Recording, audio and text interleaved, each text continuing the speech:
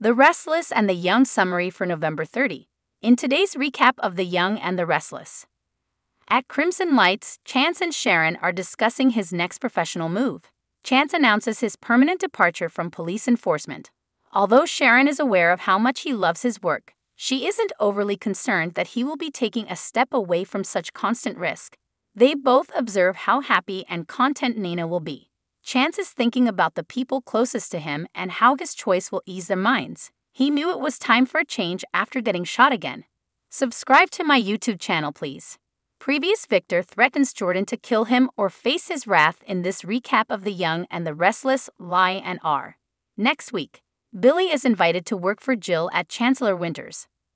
Cole confides in Victor and Victoria that he genuinely feels Claire considers them to be her parents. Nikki finds it difficult to stay sober. How did you find today's episode to be? Post your thoughts in the comments section. Check out the video clip below and return soon for the most recent recaps of The Young and the Restless. Check out the channel for more videos like these.